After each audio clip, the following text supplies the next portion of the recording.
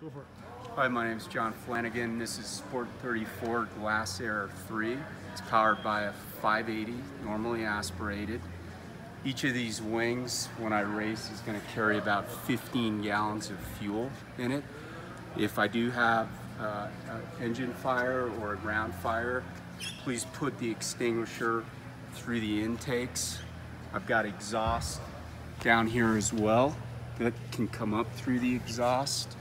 And obviously, if you had to get in even further, you can go ahead and throw extinguishing down here, and that should surround the engine.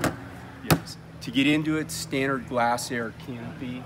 It's going to be locked forward. It's just going to come up and peel it back. Canopy is a wing canopy, so it'll just come up. And so if you can't get in, the best way to do it is just break the top piece of the plexi and extract me out. Okay, to get me out, standard buckle, pull it up, everything comes back and you can pull me out. Airplane controls, all switches down, make sure to cut off, fuel to off, and that'll shut the airplane off.